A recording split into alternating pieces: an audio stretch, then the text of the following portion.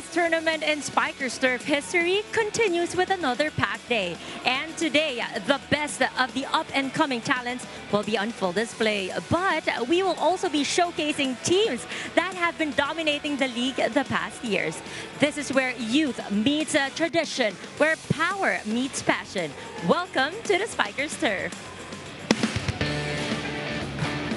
It is another beautiful day for Philippine volleyball, folks, as we give you your continuing coverage of the 2023 Spikers Turf Invitational Conference, coming to you live from the Paco Arena in Manila. And we are featuring a couple of collegiate teams squaring off in the first two games for your Spikers Turf Sunday, beginning with DLSU EcoOil going up against PCU SASKIN. Then later on we have Bayleaf LPU going up against Chef on a Diet FEU, to be followed by Perpetual versus Philippine Army, and then the Santa Rosa City Lions going up against our defending at least silver medalists, ang ating Signal HD Spikers. And they were also champions actually in our most recent conference here in the Spikers Turf. Thank you for joining us, folks. This is Mix Gomez at your service alongside Ann Remulia Kanda and the returning Apple David on volleyball, at least the volleyball landscape of Philippine sports. No? So Ann, let me ask you this question. Nakita na natin itong DLSU in their previous game. They were dominant with their second unit on the floor. But I want to get your evaluation from the PCU side, because ito nga yung isa sa mga unang opportunities na nakikita natin sila on the national stage. What can you say about them? You know, I think this team has a lot of fight in them, a lot of good talents as well. But tulad nga ng sinabi natin, it will be their first time to compete in a league such as this. So siguro may mga first game jitters din, and natapat din sila sa mga veterano ng kanilang unang laro. That's why today will be a very interesting match as they go up against one of the early favorites in this pool. Well, why don't we talk about the Pool B in particular right now? What's happening so far in the picture?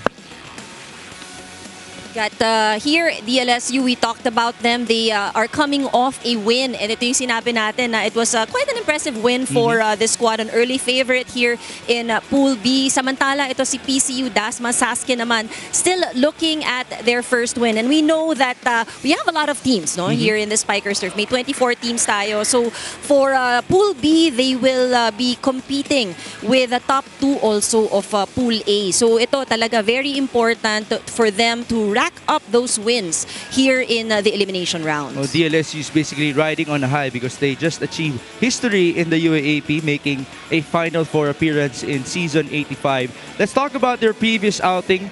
A couple of their veterans did not play, but as you can see on the picture, Jules De Jesus, we had to put his picture there because he was the star against VNS. Definitely. It was a very convincing game actually for DLSU. We did talk about their win. It was a straight set win, and if you look at the numbers, yung pinakamataas na nakuha ng kanilang kalaban in this match, 23 points, but they did sweep this in straight sets. And if you look at the different skill departments, so we'll see that there is really dominance when it comes to offense. Pagdating sa kanilang blocking, it was really on point for DLSU. And that's a big testament because VNS is no joke here in the Spikers Turf. You have JB Sumagaysay being a part of that team, with Pemi, with Barbie as well in that lineup. And speaking of Barbie, well, he had a showdown against Jules De Jesus, who really got his shot in that previous game. Oh, definitely. It was an impressive game for De Jesus. We know that for De Jesus, he was actually one of the players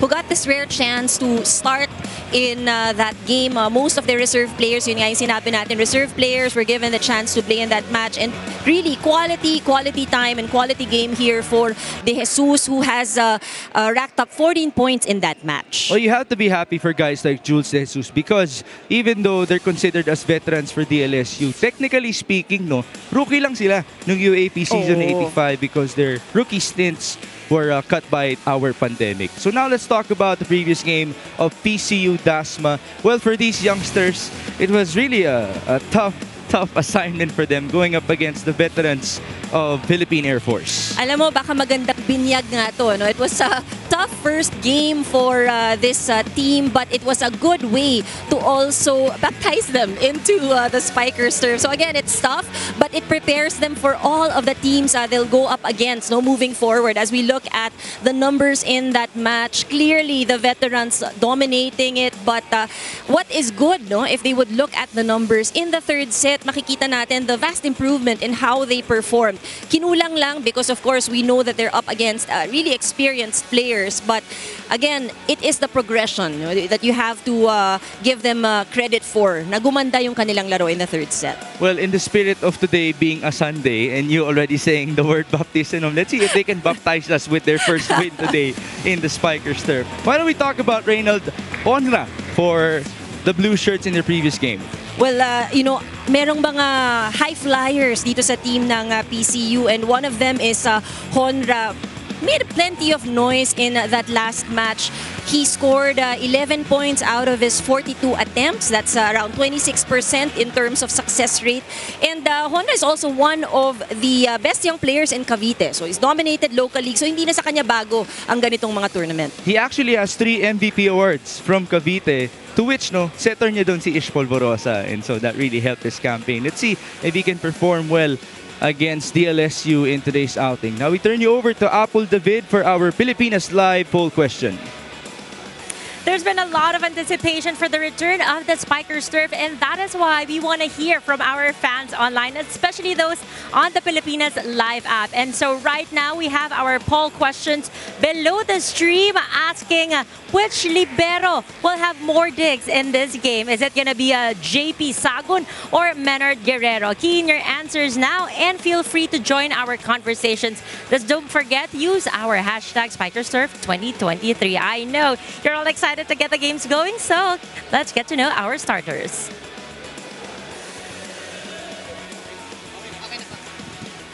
Presenting our national officials of this match. First referee, Ms. Joy De Imus. Second referee, Mr. Mark Santos.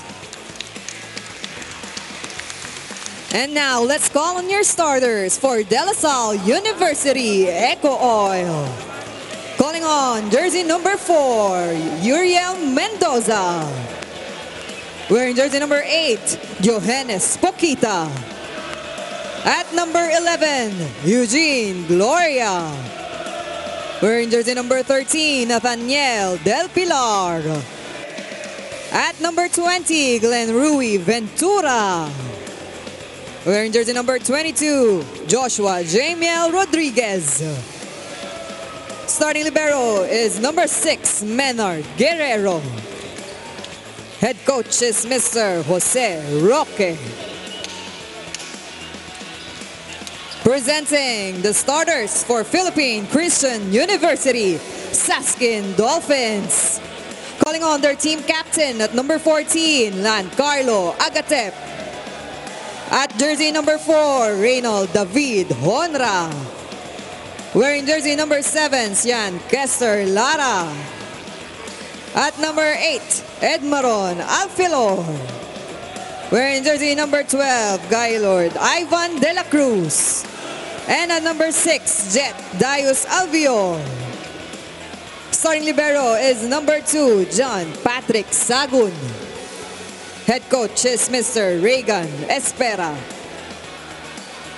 This is match number 14 of the preliminary rounds, Pool B between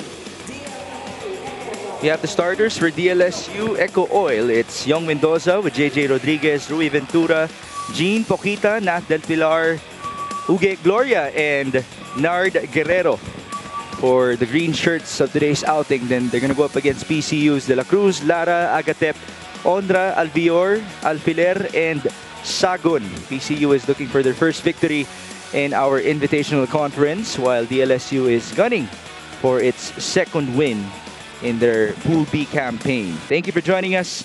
This is Mix Gomez alongside Ann Remulla Kanda and Apple David.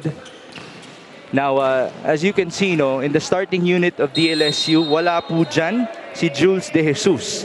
And I'm very excited for the first report of Apple because she has the information for us later on regarding her status for this game. Here's Yoyong Mendoza. Strong hit there. Ball up by PCU. Sumobra yung atake ni Agatep. Rough start here for PCU.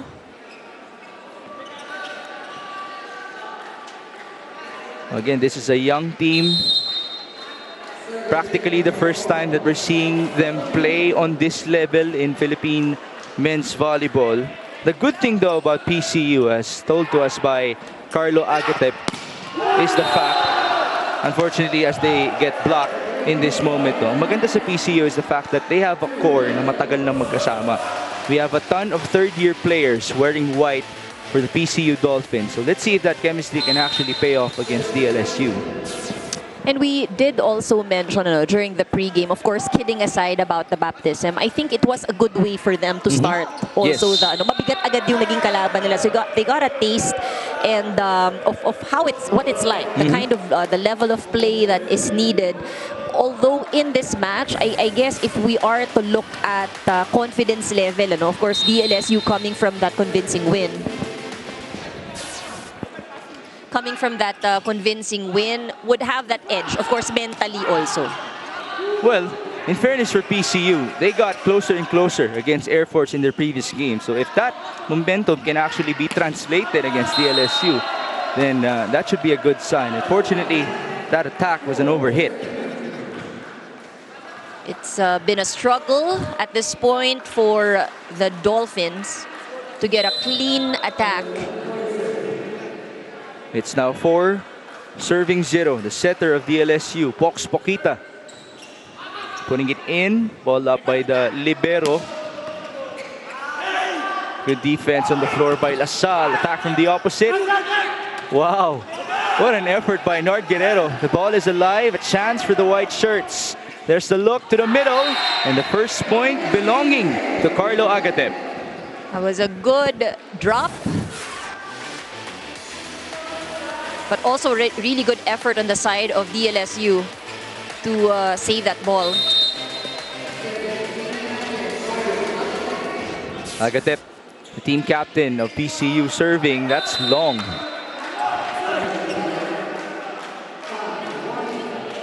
Let me ask you this. If you're a young team or a young player being a part of a higher level now or a new level of Philippine volleyball, sa service line mo ba pinaka nararamdaman yung kaba? Because everybody's looking at you. I think in a way, yes. Because this is where they say also, nobody will force you to commit that error. You are in full control. Yes. And yet there's a lot of expectations pag nasa service line ka. But at this point, PCU already with 4 errors. So something they need to put a stop.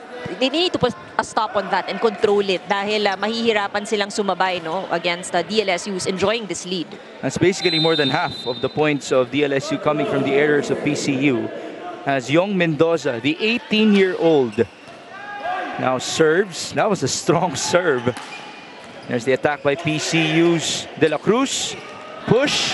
That's long, a point for the Dolphins.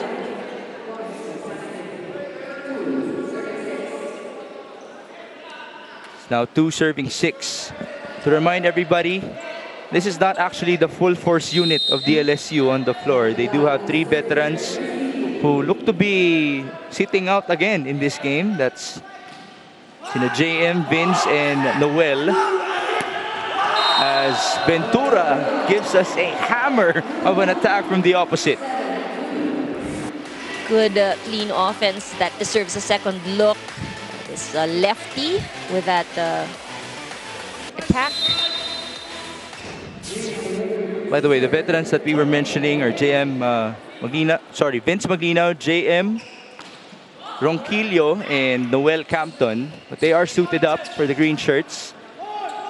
Just ready to be called upon. As now it's a point for the guy that we talked about in the pregame. Honra finally making his presence felt. Well, David Honra was the top scorer with 15 points for PCU versus Philippine Air Force. As we mentioned, isa siyang alamat kumbaga in some way sa Cavite with 3 MVP awards there. As now it's a strong attack again from DLSU. They will send us to the first technical timeout.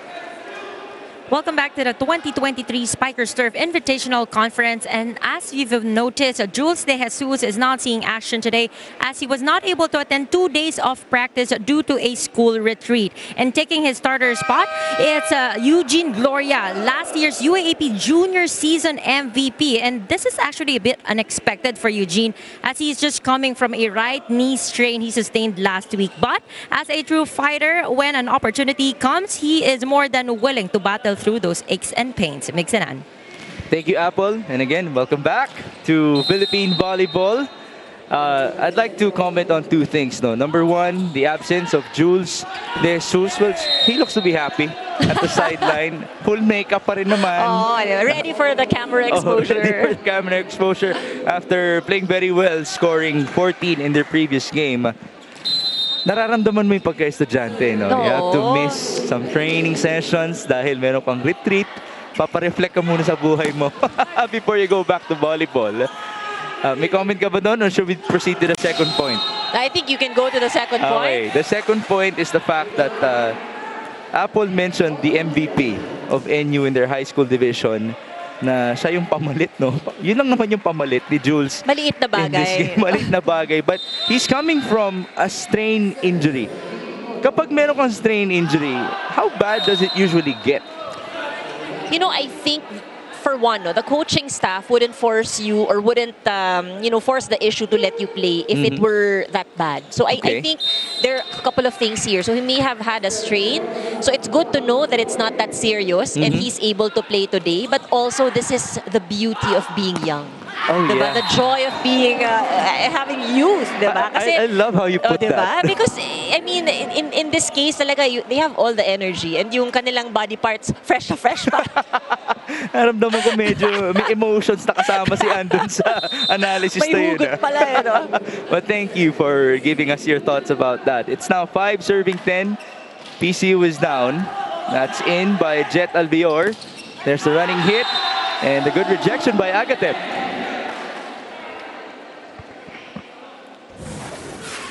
Is that something that you would like to see a lot more from PCU, especially the net defense that I'm talking about? Because they don't seem to be the tallest team. They aren't, but you know, in blocking, of course, height is an advantage. But if you time it well, if you read the attacker well from the other side, malaking tulong ang blocking, just like what we are seeing now, no? Eases the pressure on for your defense. Oh, that's kept alive. Attack by Agatep, put up by DLSU. Pokita to the quick. Good return again on the net. And a chance ball is given up for the Dolphins. Back row hit. Nice elevation. That's by David Onra. We have been talking about him, and that is Honra just showcasing how he is able to score not just in the front line but also in the back row. Truly a force when it comes to offense. I'm sure a lot of people also admired the form of David Onra as he went up for that hit. Much like in basketball, minsan kasi sa basketball, as now we get a strong hit from Young Mendoza. Going back to my point, minsan sa basketball, makikita mo sa shooting form pa lang nung player na papasok yan. May ganung bang sense or logic sa volleyball? Yes, definitely. So you would see from the approach or the form of an attacker, diba? And marami tayong ganyan. Makikita natin yung mga usually yung ating mga highest scorers, top scorers, be it men's or women's. Yan, makikita mo yung form, yung leaping ability, the versatility actually of an attacker. And Honra actually very nice to watch pagdating sa opensa. And another guy who was nice to watch in that previous sequence was JJ Rodriguez, who scored for DLSU EcoOil. As now, it's a 5-point advantage again for the green shirts. But boy, what a quick attack that was by Sean Lara.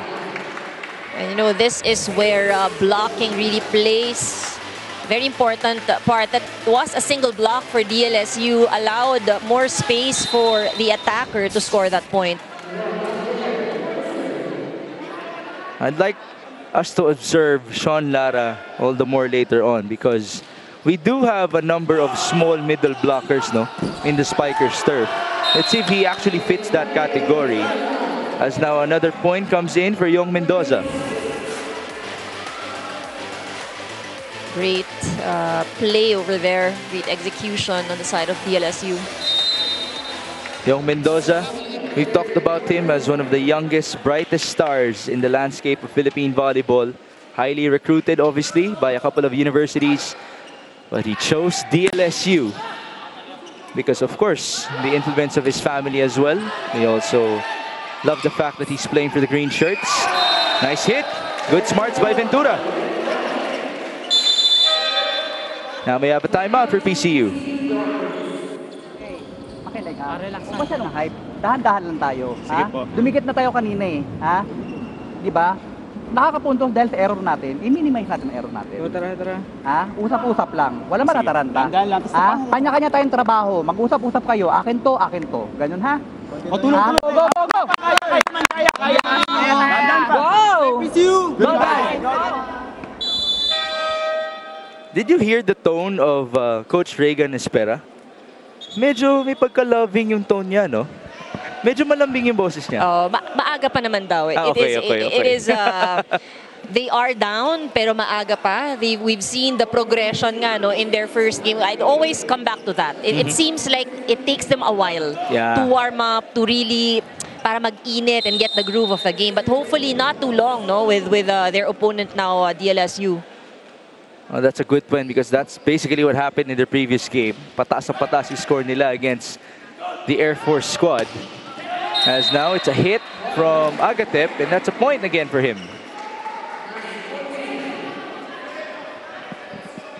It's now 9-14 as you take a look at what just happened. Combination.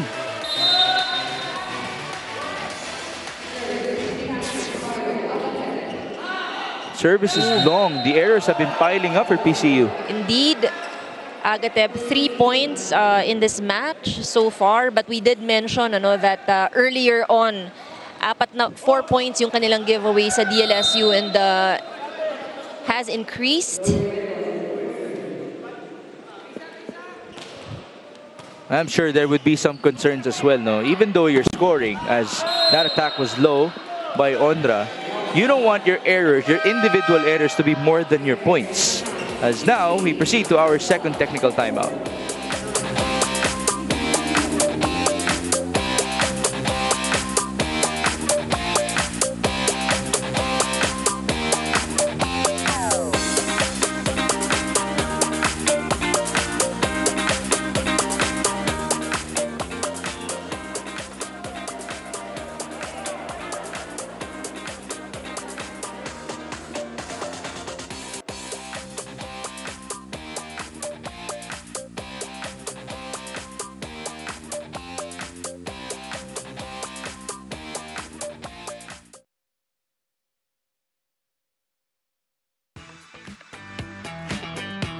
Setter, Joshua Ratamar. Outside hitter, Brian Bagunas and Marcus Peo.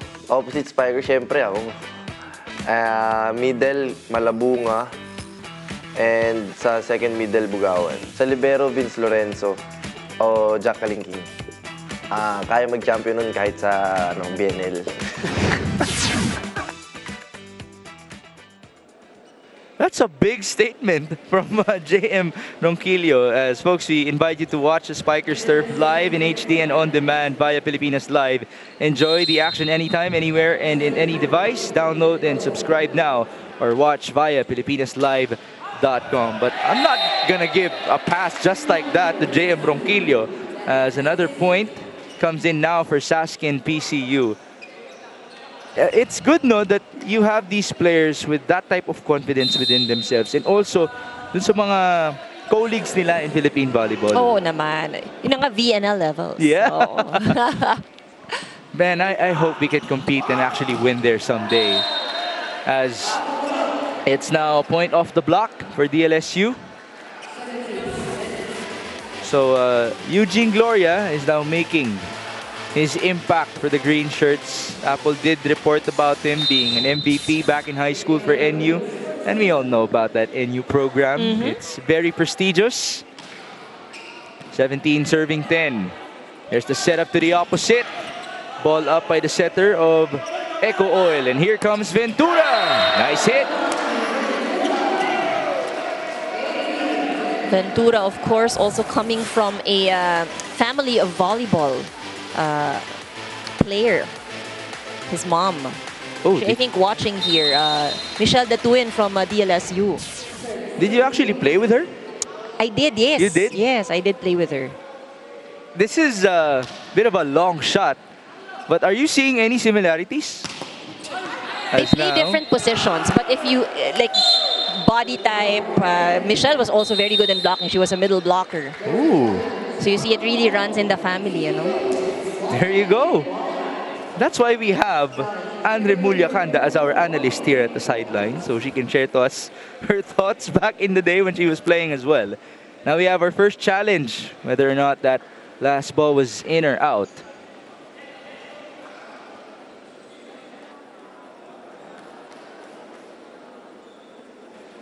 Okay, so right now the score reads 18-10 in favor of EcoOil DLSU.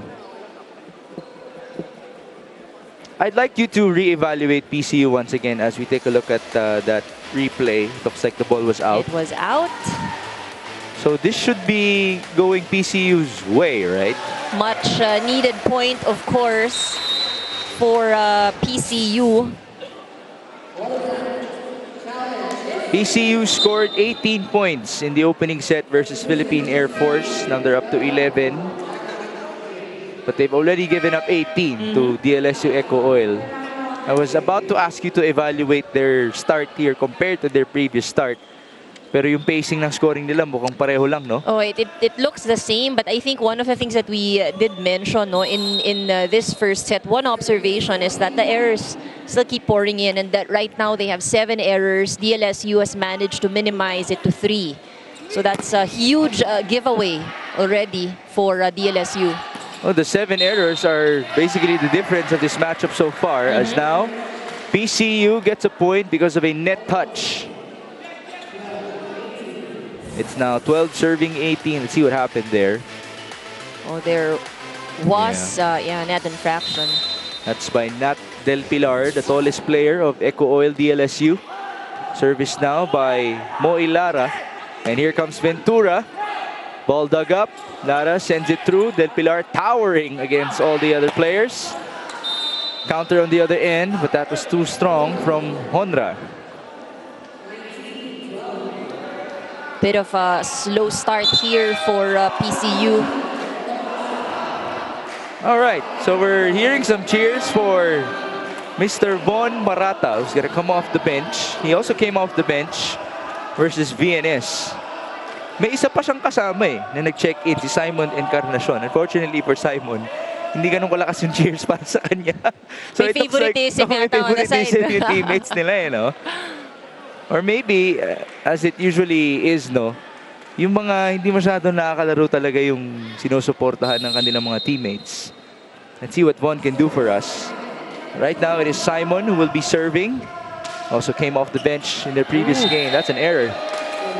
3-point here for PCU.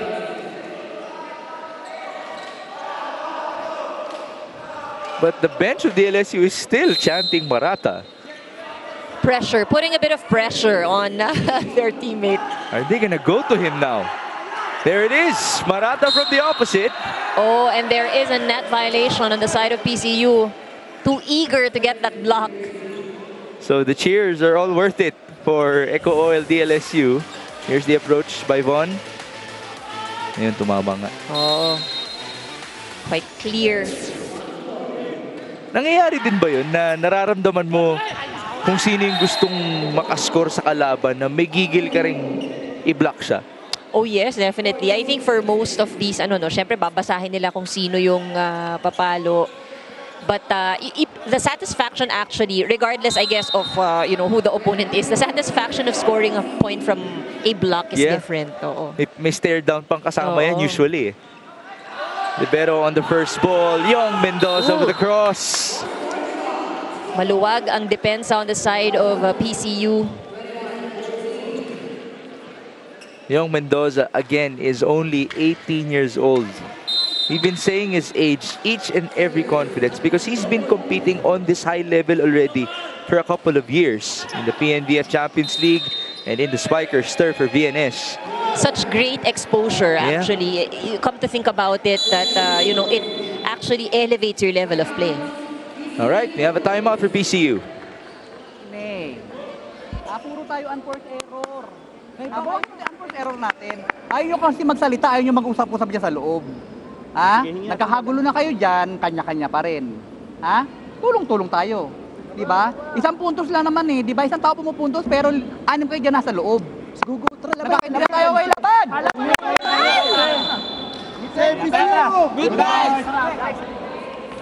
Ayun na nga, medyo nabawasan na yung lambing ni Coach Regan Espera. As now, we have a comment that says, Lakas nun, Eugene, grabe from lurking_Archer, also from Hail Hail Green. Wala si Layog sa lineup ng Green Spikers. Mukha nga. Why don't we ask Apple about that later on, as there's another comment from Lumot Things, also supporting the Green Spikers. Happy with their nice start. It's an attack error from PCU. So EcoOil DLSU is now 2 points away from grabbing set number 1. They haven't lost the set so far in our Invitational Conference. The opposite has happened for PCU. They haven't won a set. Ball way up high. Ooh, that was a quick attack. PCU on the combination. Nice net defense by Salle. Sagun puts it up. Agatep going cross. Redwell. Ooh, Encarnacion definitely touched the net. Crossed and touched the net over there. Those are the types of moments kung saan kakabahan ka na over the players. Of course, we would not want any injuries to happen in this league. 15, serving 23. PCU down by 8. That's another error. There are now 12 errors for PCU in this set. So 12 out of the 24 no, na ipamigay nilang puntos for DLSU. They have almost the same number of errors to their points. It's now a 2-man sub, the double sub for the white shirts. Alfiler has returned. Same goes for De La Cruz. Now serving is the crowd favorite in Von Marata. Strong serve at that. Here's De La Cruz on the approach. Young Mendoza puts it up, batted at the net, and it's won by PCU. Smart return there by Agatep. Although Coach Regan did mention he wants to see more attackers come alive from PCU. Let's see though if Agatep can get some support come the second set. Or maybe here, if they pull off a comeback. Strong hit, ball dug up, but straight outside. Good play there by PCU. Maybe a bit too late though. We may say that because DLSU is just 1 point away from closing this set. But at the very least, I think for PCU, what they need to work on, ilapit yung score nila. And it should be flawless from this point on. But sorry, look at that folks. effort. Yeah, Ondra went straight to Andre Mulyakanda. Are you okay? Gusto nating sumali dun sa laro no? Yung pawis niya nandito na sa notes natin. Dito na. But you know, that's such good effort on their end to keep the ball alive. Because look at where we are now. Napailag tuloy si Migs. Shout out to Ron, by the way, who protected us with his whole life there. It's now 24-18. Young Mendoza, tough dig. There's the chase for PCU. Attack from the opposite. Ball up by Guerrero. Encarnacion to the quick. And it's JJ Rodriguez who will end set number 1.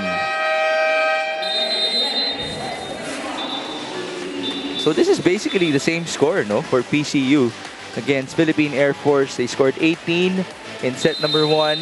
And unfortunately, they lose it to DLSU here in their second game. Still the beginning, folks. A long way to go.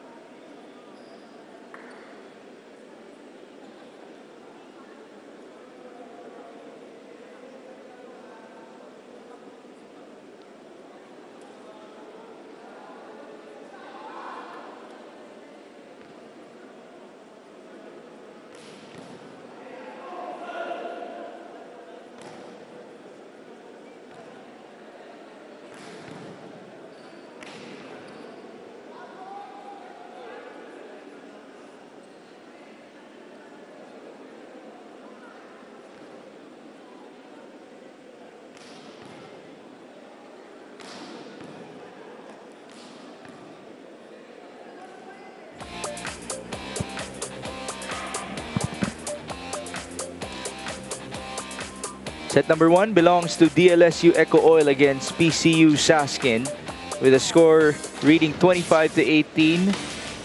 Bit like what happened in the first game of PCU versus Air Force. Now we saw a variety of attacks from DLSU in that set number 1, and they were led by JJ Rodriguez, who was also responsible for ending our first set.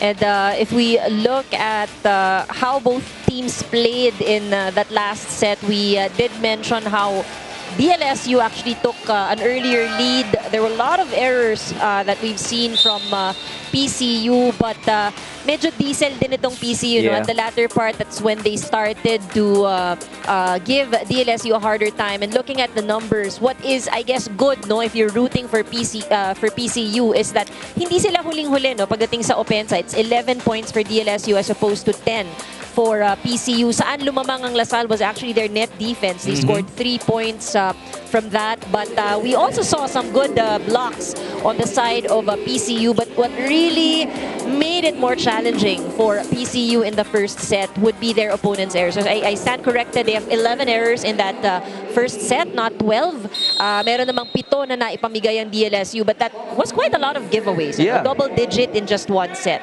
11 out of 25. That's more than 40% of the points given to Lasal. Agatep attacks again. Ball sent back by Lasal. From the back, that's Ondra. It's just long. It looks like PCU will be challenging here whether or not someone touched the net. It was Ivan de la Cruz who went straight to his head coach for that challenge. Nakaranas ka ba ng challenge system? Not anymore. You just Di na. aged me, Mixa, with that question. Reset na lang yan eh. Yeah, bago lang kasi talaga eh. Bago lang siya. Because I'm just really curious as to, you know, how it is like for a coach and a player when it comes to trusting each other in these challenges. May timing din ba kaya yung mga yan dahil limited lang naman yung challenges mo in a set? I personally think it's a good addition, no, to how the game is played. Kasi even that, you're right, no, even calling these challenges is also a bit of a strategy. No? When do you make these calls? When do you say, oh, sige, let's challenge it as we look at that replay? Gumalaw ba yung net? Parang wala. It seemed very clean. Oh. Okay. No touch. So that's good net defense by JJ Rodriguez, who, by the way, is the younger brother of Seth Rodriguez. Big shout out to her. Seth currently plays in the PVL for Cherry Tigo. Actually, yung coach niya, assistant coach ng Lasal, si Aaron Velez. As now, it's a strong hit from Agatep again.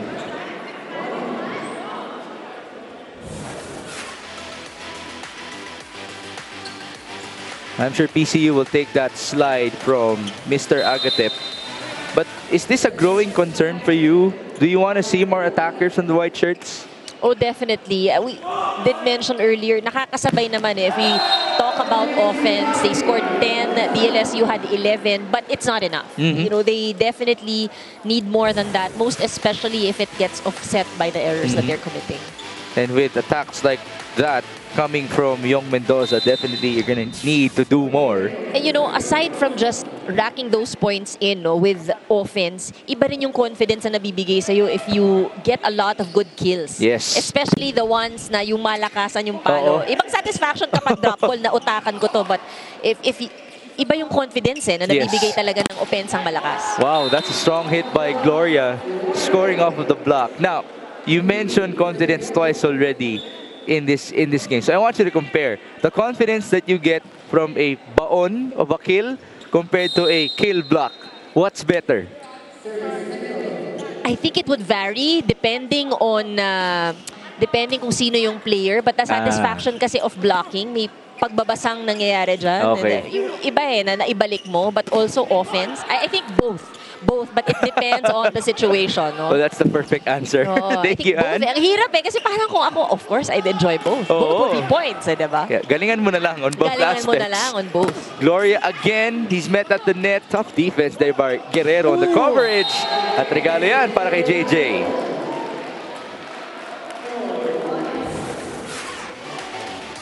It's interesting though because JJ actually plays the same position as Seth. Both of them are middle blockers. I wonder if they actually learn from each other or if they actually train together maybe. Interesting to know and interesting to find out. Yeah. Sila yung mga nagsa-spike receive sa labas ng bahay Oo, nila siguro tama. pag nabobore sila. It's a service error from Young Mendoza.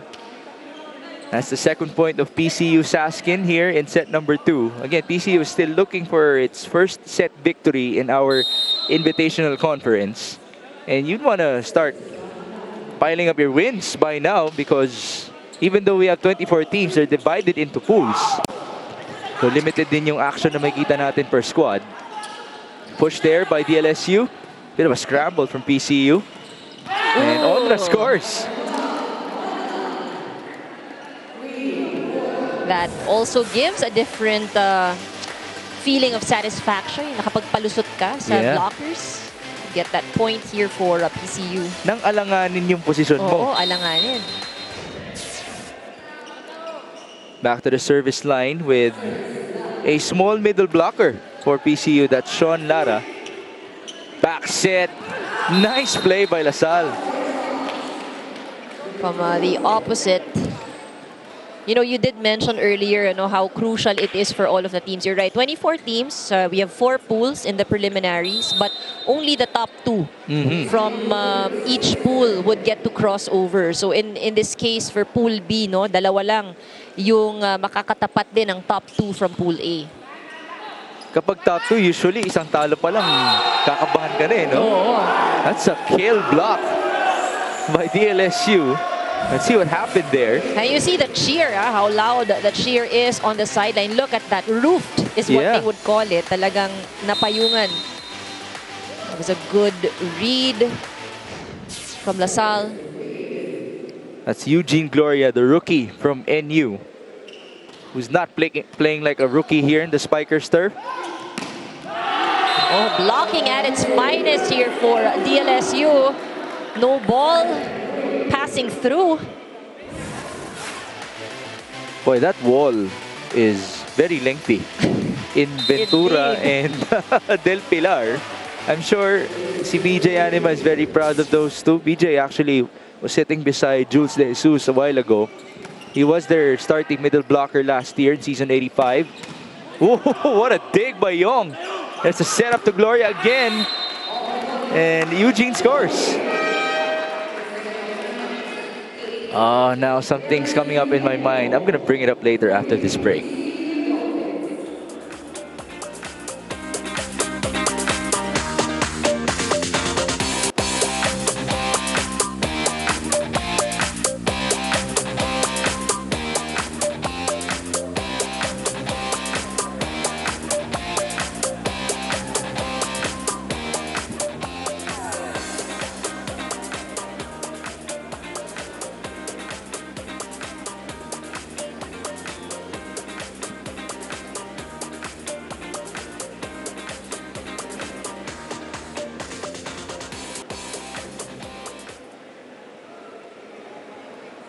Volleyball action continues here on the Spikers Turf Invitational Conference. Now, in PCU Dasma's last game, there were 4 successful challenges against David Ondra. A lot of unforced errors, and some of those actually could have won them a set already. A huge lesson learned for David, and a reminder to keep calm and composed, especially on the crucial parts of the set. And now to our fans watching via the Philippines Live app, join in the conversation and answer our poll question: which libero will have more digs, JP Sagun or Menard Guerrero? Don't forget our hashtag SpikersTurf 2023. Mix and Ann. Thank you, Apple. That's certainly very crucial. Talking about the composure at the latter part of the set for PCU. If you're saying na diesel nga sila nung mabagal na magsimula, then that means they have no choice but to end strong. So much, but it kind of puts pressure in their end game, how they end a set. But you know, that last play, that quick set worked for PCU. So siguro yun yung kailangan nilang trabahuhin. But before that, how to stop first, no? The offense of DLSU. Again, folks, we were seeing a lot of the second unit of Salle being displayed in the Spikers turf, which brings me back to my thought before going into the break, no? I wonder what's going through the minds of J.M. Ronquillo, Vince Maglinaw, and Noel Campton. May outing ka ba kaya rin yan? Mukha bang maagawan ako ng minuto on the floor? May ganun din kaya dyan? Alam mo, human nature, and this is me speaking very candidly, of course, no, that kind of, I guess, in kahit kaninong player, it kind of gives you a bit of pressure. Naku, ganda ng pinapakita nila. Oh. But I think overall, what this does for the team, no, it gives the reserve players a lot of exposure. Yes. And it makes them more lethal when they get into the other leagues. Pagbalik nila, no matter who you pick from the bench, alam mo na magde-deliver. Because equally, yun yung nangyayari minsan, diba? The reserve really gets less playing time. So, ang dami ring pressure pag pinasok ka. But with this kind of exposure, it allows them to get used to yung init ng paglalaro, yung pressure, paano humabol. And they're going to need these guys to step up in the UAAP as well, as now it's a service error off of the attack, no, by David Onra. Just unfortunate for him. I do want to quote Vince Maglinaw, though. He said, the best asset of this DLSU squad this year is the fact that they have a healthy competition. So ginaganahan lahat na mag-improve dahil nakita nila na nag-i-improve yung teammates nila. This is yung legitimate that you earn your spot. Of course, every player you must know that to get a slot in the starting rotation, the starting lineup, pagtatrabahuhan mo talaga yan. Pero sa ngayon, mukhang kailangan din magtrabaho ng PCU as they're down by 5 points in set 2. There's the serve by Alvior. That's another error at the line. You did mention they had 11 errors scored by Salle in set number 1, which basically was the biggest difference. Del Pilar putting it in, ball up, back row hit, Ondra reaching the corner. Honra has only scored 2 points actually in the first set. So dito sa second set, there's of course a lot of expectations as well, to score more points para dito sa young talent na ito. Ooh, that's a 1-2 by Pox Paquita. Just outsmarting the defense of PCU. Saving the energy of his teammates. Sabi niya kaya naman mag-score on the second ball. Pero hindi normal yung second ball na papunta sa dulo, no? Usually gitna, di ba? Such a strong, or near the net, near the net. yan. Or sa gitna, yes. So much force in that point. It's another point for DLSU EcoOil. Great net defense again by the green shirts. Paquita serving. Libero gets the first ball. Misreceived though. Guerrero puts it up. Back row hit. That's Eugene Gloria again. You gotta appreciate also the distribution of sets here on the side of DLSU. So that means we have to give a shout out to Pox Paquita for what he has done. He, after all, was their backup setter in season 85. Dahil gumraduate na nga, no, ang kanilang main setter na si Paul Serrano. Now he's gonna get more of the minutes. Agatep on the other end, that's outside. Too long, probably avoiding the blockers of DLSU. 6 block points na ang DLSU. Second technical timeout, the score reads 16-7.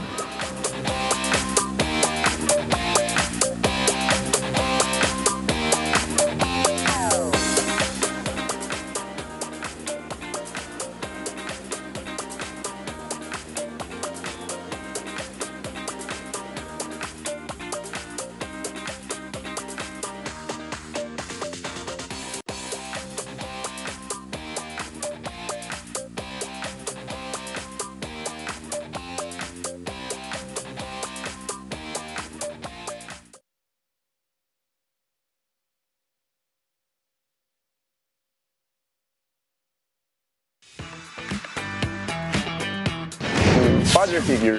Dinadala niya yung pagiging father niya sa court. Binibigyan niya kami ng mga good advice. Kahit may ginagawa kaming mali or what, sasabihin niya sa amin, mali yan. Tapos pag may ginagawa kaming tama, sasabihin niya tama. So, sobrang father figure ko talaga si coach ko.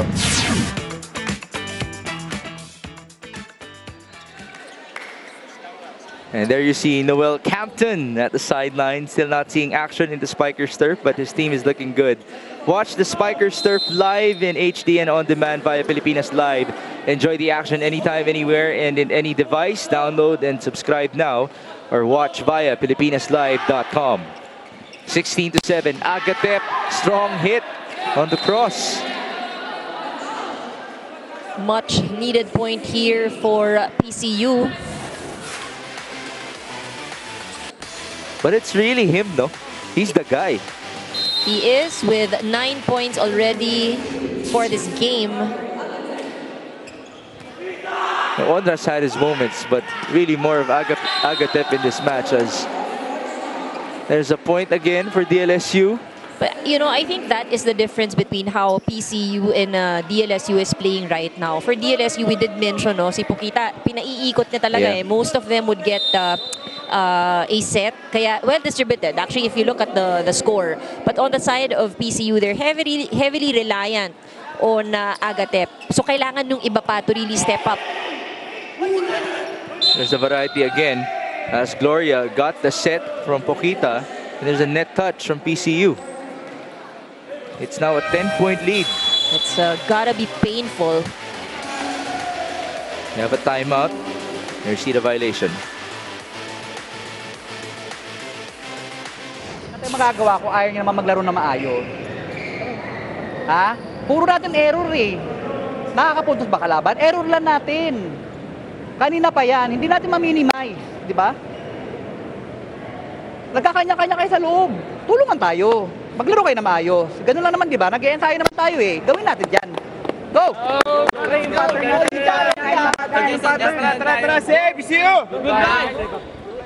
In the words of Carlo Agatep, his favorite aspects about Coach Reagan Espera are the facts that he is mabait and maluwag. Unfortunately, when you're down like this in double digits, syempre lalabas na yung pagiging stricto ng head coach mo, no? As we see another comment from Leia, VLL SN17. Lakas ng Green Spikers, tuloy-tuloy lang. Hashtag Spikers Turf 2023. Marami-raming fans, no? Ang DLSU. We did mention how they are seen to be the early favorites here, but also this lead is also quite convincing. A good showing here for DLSU. Meanwhile, yun nga, no, babalik tayo sa PCU. They've really been challenged. Hindi lang to yung pumupuntos ang Lasal sa kanila. There's been a lot of errors really na nangyayari, no, on their side. Lots of wasted points so far. It's Young Mendoza serving. Ball up by the libero. Quick attack. Tough floor defense there by EcoOil. Gloria tried to go at the middle. Battle at the net. Great joust. Ball up. Another chance for LaSalle. Rodriguez. Someone made a violation. Lifting a violation yan, Pokito. And he knows, Pokita knows it. Apologizing for that. But they do have a comfortable lead at this point. It is 10 points. I think it's the opposite of what we can say, no, para sa PCU. What we had expected is that Diesel, paakyat ng paakyat yung laro. But this second set has been challenging for them, but lucky as well. Yeah, Ventura read the ball not so well there as the ball went back to his side. And so, PCU will be serving courtesy of Ompong Monforte coming off the bench in this game. That's another service error. At yung sinasabi ng a lot of wasted points here on the side of PCU. Just easy giveaways for LaSalle. We have Andre Espejo, who is not in any way related to Mark Espejo, who will now be serving. Yun ang una kong tanong kay Vince kanina eh. He must get that question a lot. Oh yeah. Oh, what a serve. And here comes PCU. Tough net defense there. Ball crossed by Mendoza, attack from the opposite. A chance now for EcoOil. They go to Del Pilar. Libero puts it up. De La Cruz. Ooh, Espejo could not get to it anymore.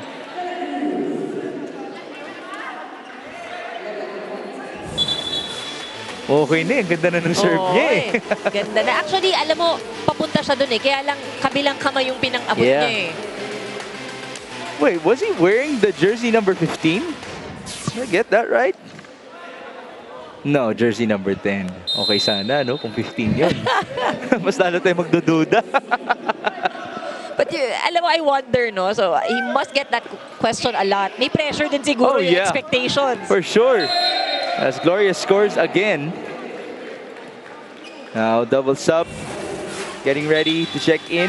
It's Encarnacion and the set 1 favorite of DLSU in Von Marata. Pero ngayon parang si Espejo na yung favorite, no? Iba-iba. Tahimik ngayon sa pagpasok ni Marata. They need 4 points. DLSU, we're talking about DLSU to close out this set. On the other hand, itong PCU, the expectation is still there, ano? Na makahabol sila, na makadikit. That is what we have seen in the way that they have played. So let's see if they can break this pattern. Back set to Marata. Did he score off the block? Yes, he did. Need some adjustment here on the side of PCU. Right on cue. Timeout ngayon ang Dolphins.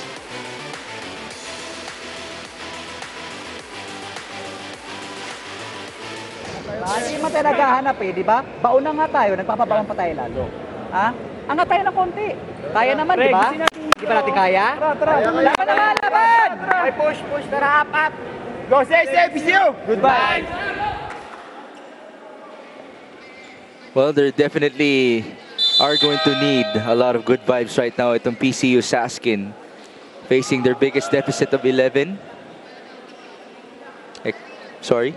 Yun nga sinabi ni Coach, nababaon na nga sila, but they aren't doing anything about it at this point. So they get deeper and deeper into this deficit. The harder it will get for them to recover. And this totally breaks the pattern of PCU playing better and better as the game goes by since their previous outing. Chance now for Salle. They go to Del Pilar and he powers through. Keeping it simple. Del Pilar with that drop. More of a dunk. Yeah.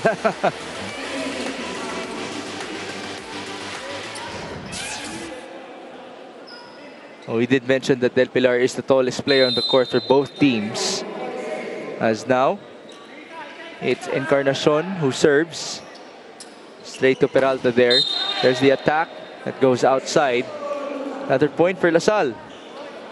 It feels like PCU has given up on this set. The body language that you see, it's not as convincing. Ano? Nung first set kasi kahit natalo sila, you saw them give it a good fight. Yeah.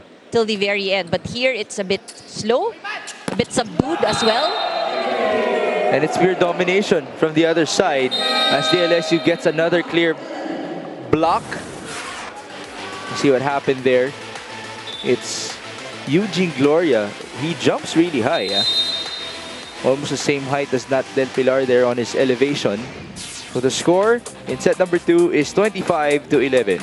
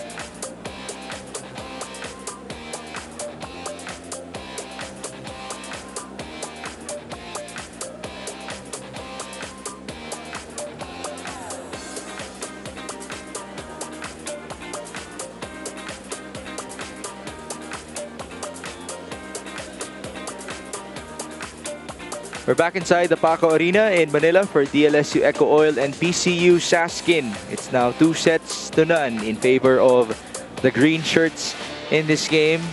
And the storyline has now been broken for PCU in terms of them being able to play better as we go through the sets of each match, no? Would you attribute that to them playing, should we say, worse in set number 2? Or did LaSalle actually just play a lot better?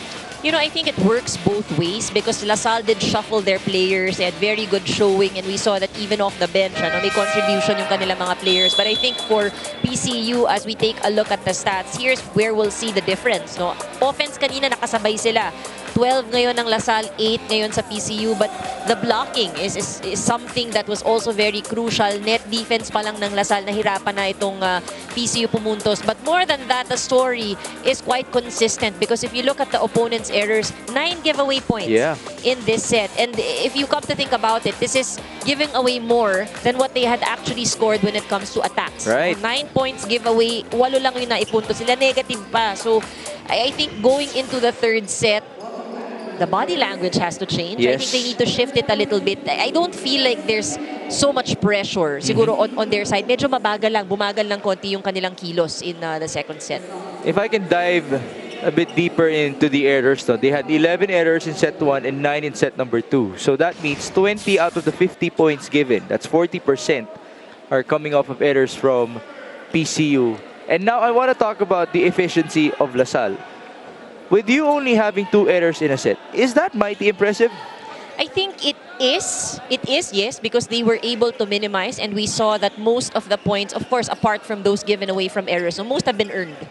So it goes to show that in a way, kumbaga malinis yung kanilang naigalaw or nailaro. No? There were even yung mga forced error from the opponent was very, very minimal. And if we look at specific skill departments, so pagdating sa attacks, PCU had quite some attempts. But so far in this match, 16 attack faults as opposed to only 4 of LaSalle. So malayo talaga. There's a huge discrepancy. And you asked earlier the pressure about serving kung pareho ba yan. For DLSU, they had 3 service errors. PCU so far has 7. So quite a few things to work on, we should say, no, for PCU. And now it's Pox Poquita with 8 excellent sets. Serving. Ball up by PCU. Quick attack. That's by Lara again.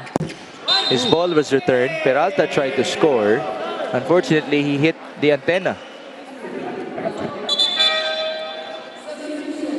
And just like that, Agatep has to return for PCU. Agatep, 9 points in this match, followed by Honda with 5, Alvior with 3, Lara with 1 point. More distribution, we'd say, no, for DLSU. Rodriguez with 7, Ventura with 7, Mendoza with 4, but Gloria surges with 9 points, 7 galing dun sa second set.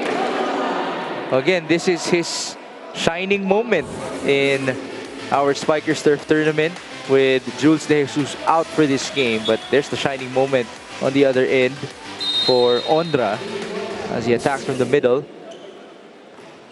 Eugene Gloria, as per Apple David, had a strain injury last week. And now he's the top scorer of LaSalle, just like that. He was able to shake it off right away. Or it's good, actually. It's good news. It means it is not any serious injury. Yes.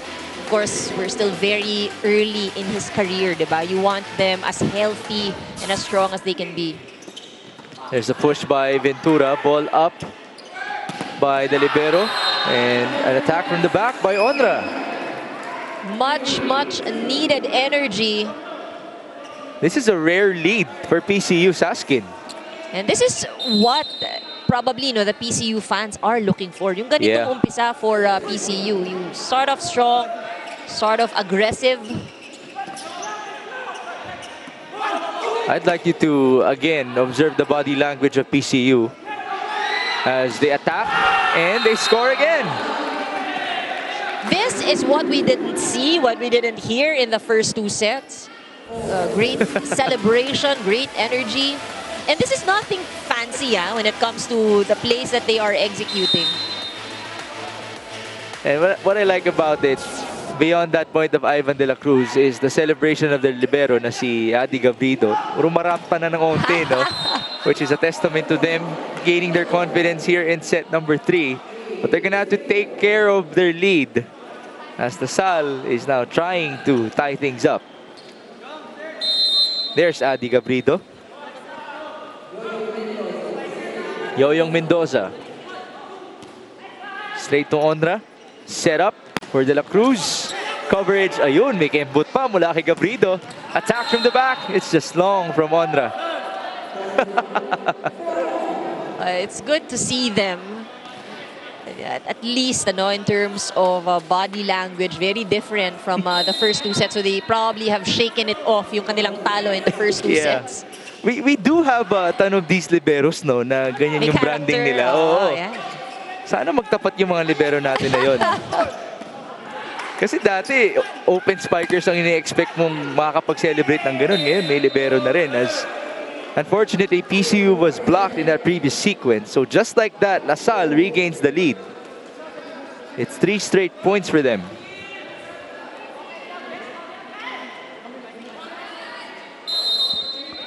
Yoyong Mendoza back at the line. His first year playing for the Green Shirts. Ball up by Ondra. Attack from the middle by Lara.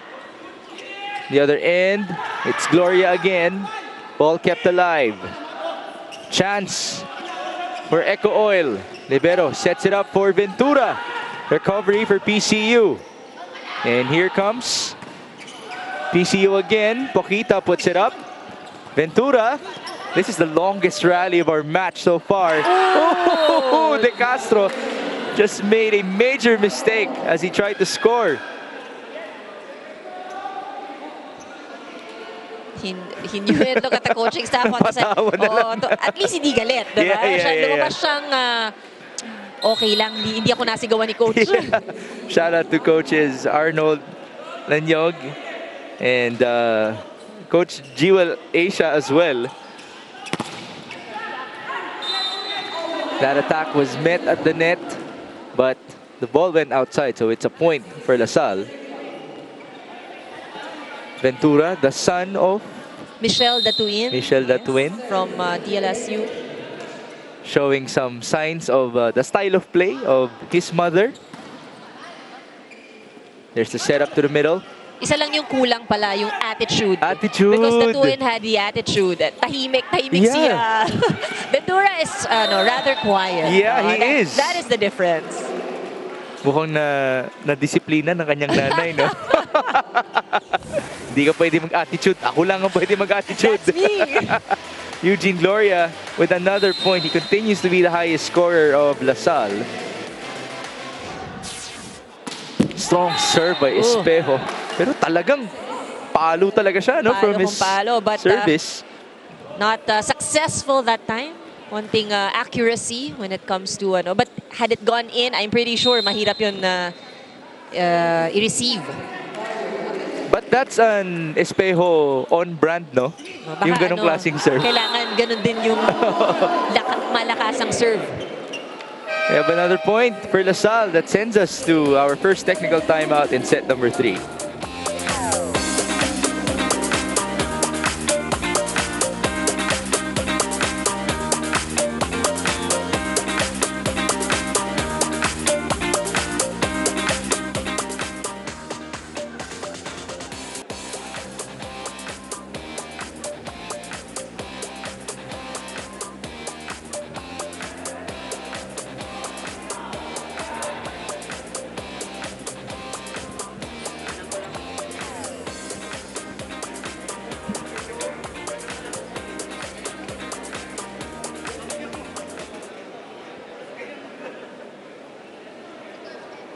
Welcome back to the Spikers Turf Invitational Conference. Coach Joe Roque shared how he is satisfied in a way in the team's performance last game and even in the first 2 sets of this game, but mentioned how the players have not met the expectations yet. The goal is to get to a level of play where they can provide what the main starters can to keep on playing well and have that luxury of more time for the key players to have more rest. The target, according to Coach Joe, is for the players like Camton, Maglinaw, Ronquillo to be back around quarterfinals na. Back to the panel. Wow! Pang-playoffs yung star players ng Salle. Nice report, Apple. Well, that's what you want to hear.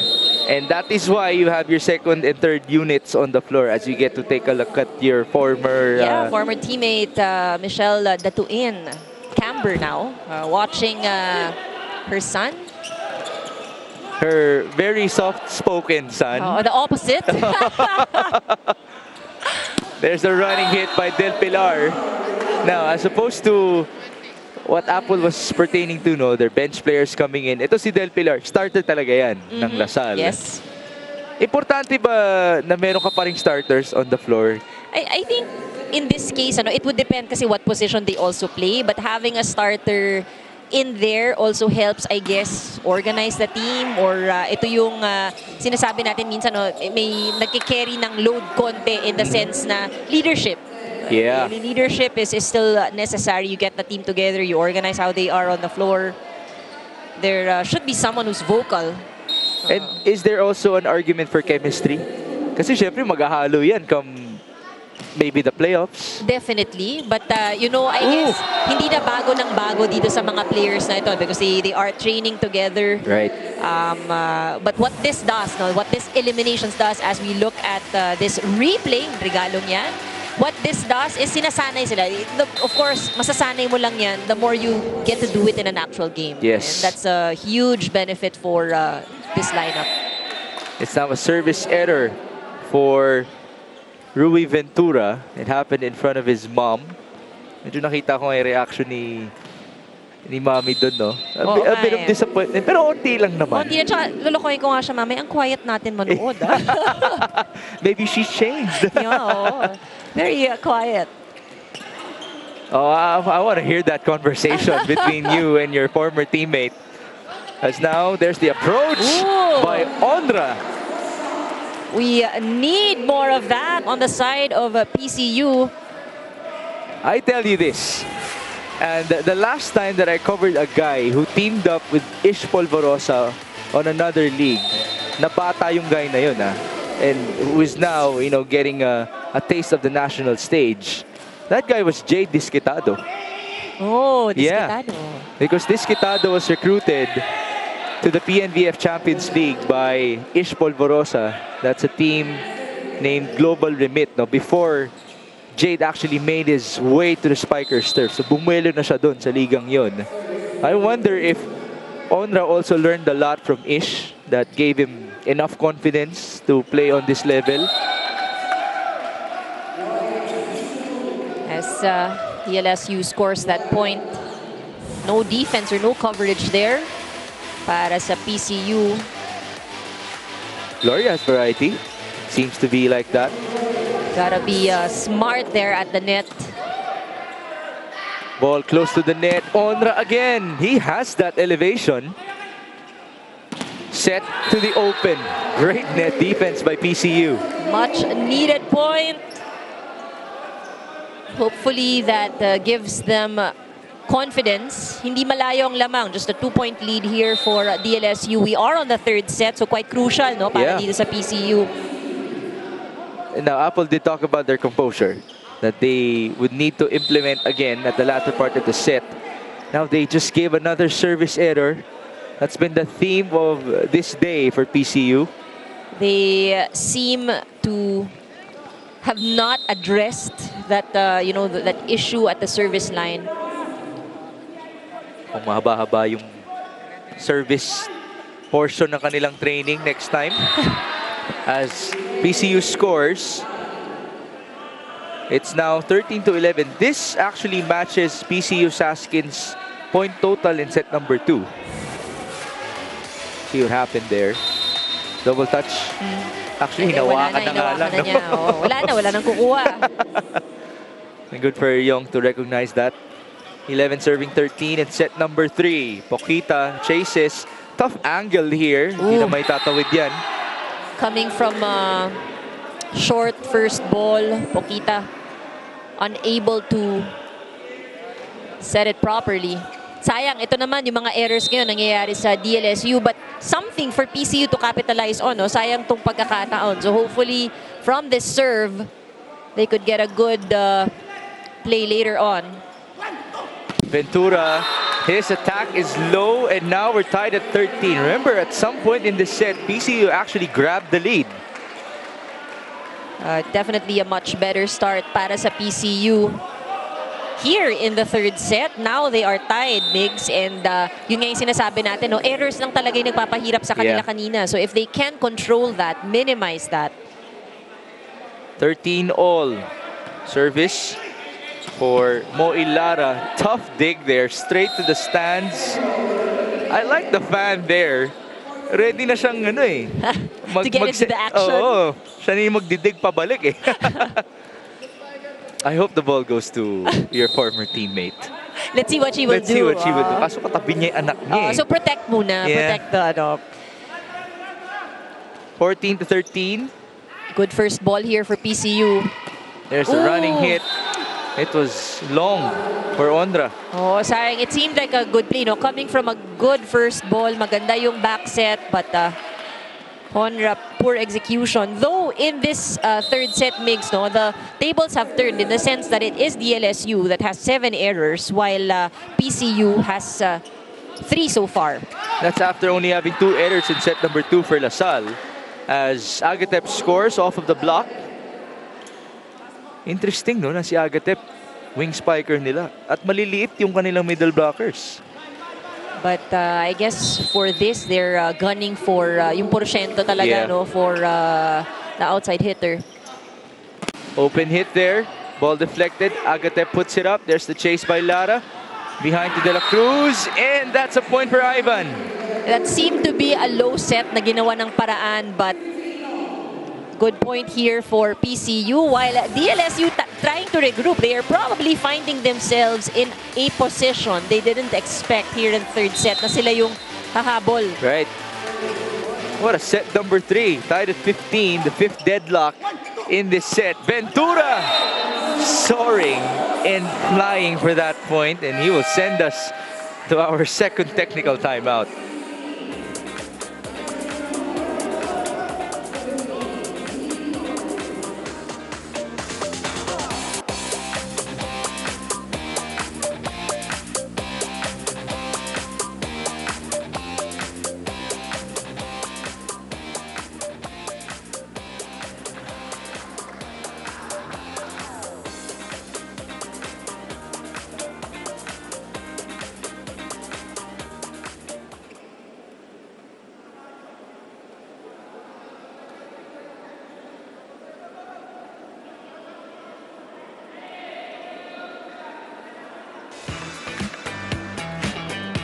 Sa setter po si Jeff Torres po.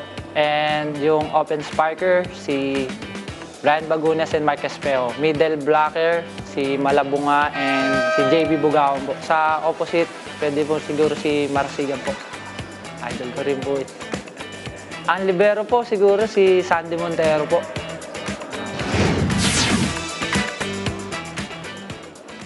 You have to love the respect that these young guns have for our veterans in Philippine men's volleyball. By the way, folks, watch the Spikers Turf live in HD and on demand via Pilipinas Live. Enjoy the action anytime, anywhere, and in any device. Download and subscribe now or watch via PilipinasLive.com. Poquita will set up. Eugene again. Ooh, may kasama pang stare down. From the rookie himself. That's Pero really nakasmile lang fierce, siya after. I want to see that face. Because also, you know, that feeling, di ba, na napalusutan mo ng bola, but after naman, tumawa siya. Yeah. It wasn't the worst of celebrations. Yep. 17-15. Ooh. That's low for Young. PCU is very much alive here in set number 3. Again, they haven't won a set so far in our Invitational Conference, while Salle hasn't lost a set. 16, serving 17, Sean Lara, the middle blocker. Poquita to the open again, ball up by Lara. The other Lara also put it up, and here comes Poquita to the quick. That's Espejo who scores.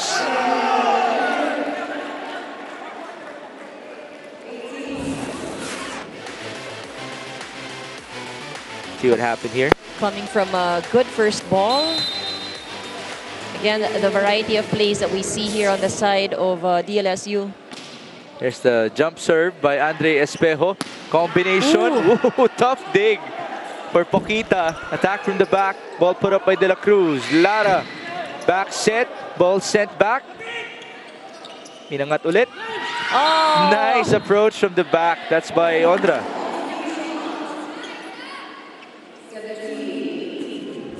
Much better game we are seeing from PCU here in the third set. That's against the outstretched arms of Nat Del Pilar. Great hit by David Lara. Sorry, David Ondra. That's another service error. They've minimized here in the set. Pero ito yung mga sayang pa rin, no? Sayang na opportunities for PCU. Especially there at the service line. I want to see how many errors they committed last time.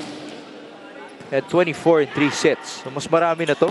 I think so because earlier we were already at 20, no? Yeah. For 2 sets, including this set. Unofficial count, well, earlier, no, 22. So we'll check later how many. Right now it is 20 serving 17. Rui Ventura looking to end things in straight sets to enjoy his Sunday with his mom and the rest of his family. De La Cruz, the antenna got hit. So that's a point for EcoOil. Natatawag ng timeout si Coach Reagan.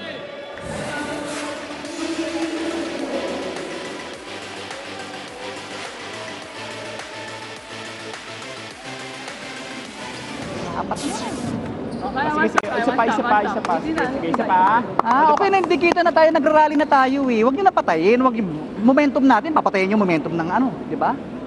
Dapat yung momentum ng kabilang papatayin, hindi momentum natin, di ba?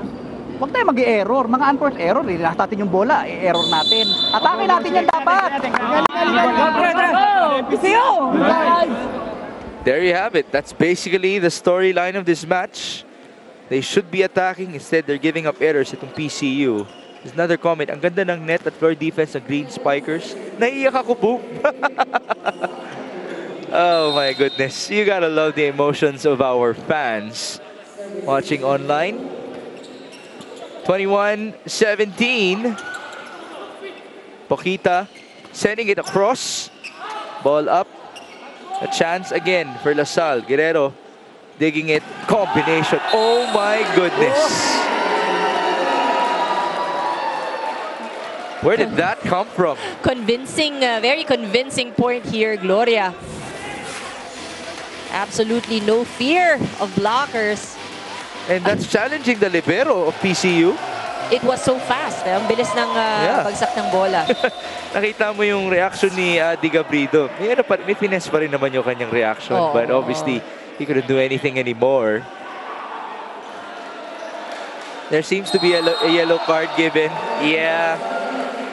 Eugene Gloria has been messing with PCU today. Taunting them. You see the stare down and the means well, sabi niya. Apologized. Smiling face na ngayon. Oh, that's what you have to learn, rookie. But still, he's a very promising talent. He might actually get Rookie of the Year honors, maybe in the UAAP. Rui Ventura now serving. That is in. Oh, Michelle did not see it. Sayang. Right now, our top scorers for DLSU, Ventura and Gloria, both with 13 points. Yeah, giving Anne a hard time, choosing the best player. That's isn't it? Hindi pa naman natatapos eh. Pinabayaan nyo na pinabayaan, kaya lumamang kalaban. Di ba? Umaatake sila, atake tayo. Wala. Dalawa pa yan, dalawa pa. Kaya pa yan. Pago pa. Go. Iban sa'yo.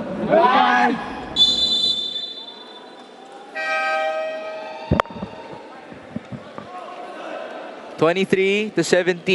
Send help to Anne Remulla Kanda because she's having a tough time.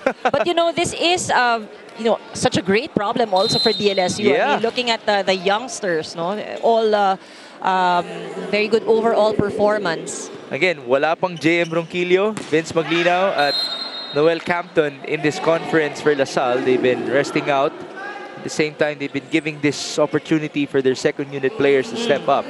Wala rin si Jules De Jesus, as reported by Apple David. And we have here our youngsters really playing the part. Gloria, 13 points, 11 attacks, 2 block. Ventura, good overall performance. 13 points, 8 attacks, 4 blocks, 1 ace. That's why Anne's been having a hard time, as now it's a point for PCU. So at least there's the fight coming from the white shirts. And that's what we need at this point for, of course, for all those supporting PCU. What you would like to see, you know, is that improvement, that fight in them na hindi nila ibibigay lang to basta-basta sa Lasal. 19-23, Poquita back sets. Ventura, he stepped at the line. Window for PCU.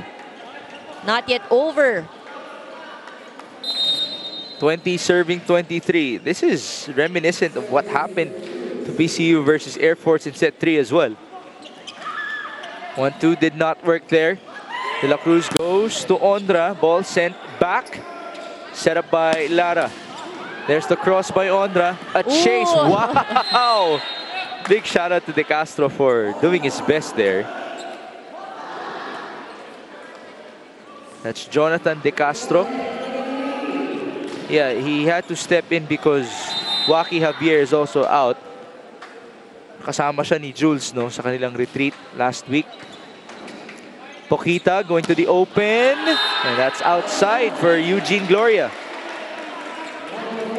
Mahirap kay Gloria yung walang stare down. So now it's 22 serving 23. PCU looking good, but can they actually pull off a set win? They haven't won a set so far in this conference. Service for Ivan. Poquita goes back to Eugene. Bawi naman siya. You know, this might be PCU's chance. But sa ngayon, no, things are looking very steady here on the side of DLSU. It's 2 match points for EcoOil. 24 serving 22. Eugene Gloria to end things. Ball up. There's the quick attack. Gloria puts it up. Poquita, Yoyong, and that's it. It's another straight set win for DLSU EcoOil. It's Yoyong Mendoza scoring the last point. That's just a testament to the depth of LaSalle. This is supposedly their second unit, but they just gave us another dominating performance. Definitely for PCU, it was a slow first 2 sets, but some redemption, siguro we can say, no, seen in the third set. Just not enough to at least snatch that set against DLSU. I see them still smiling as they congratulate each other. Well, we do say it a lot, no, for the new teams in the Spikers turf. This is their growing experience. This is a chance for them to level themselves with the best talents in the whole of the Philippines. And there you see our final score. We'll be back to wrap this game up.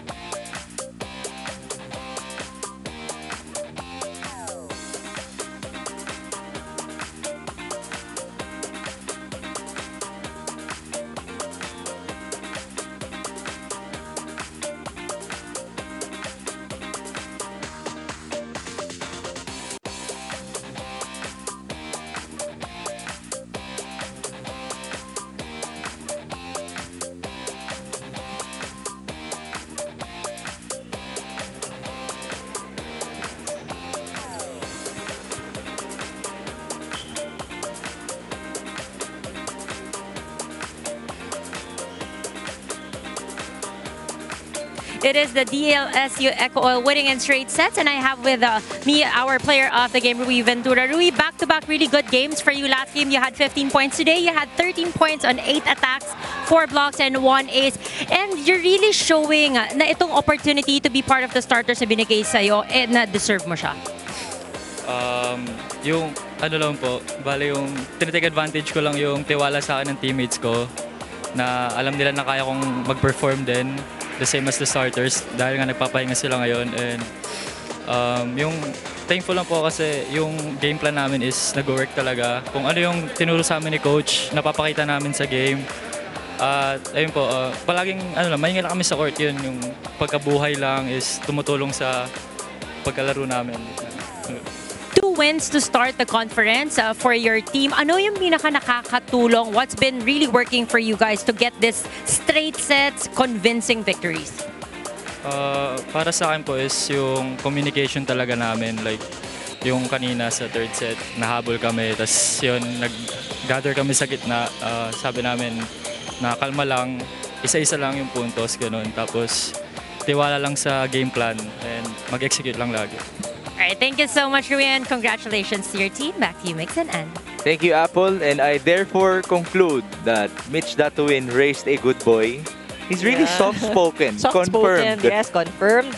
A good attitude by the young guy, as again, this is his shining and shimmering moment to perform on national television in the Spikers Turf Invitational Conference.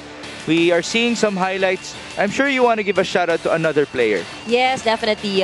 You know, we did mention si Gloria, also one of the top scorers here, but also kahit yung kanilang mga non-scoring players Pukita also had a good showing. Of course, hindi sila makaka-opensa ng ganyan if the distribution or the calls on the plays weren't as good as that.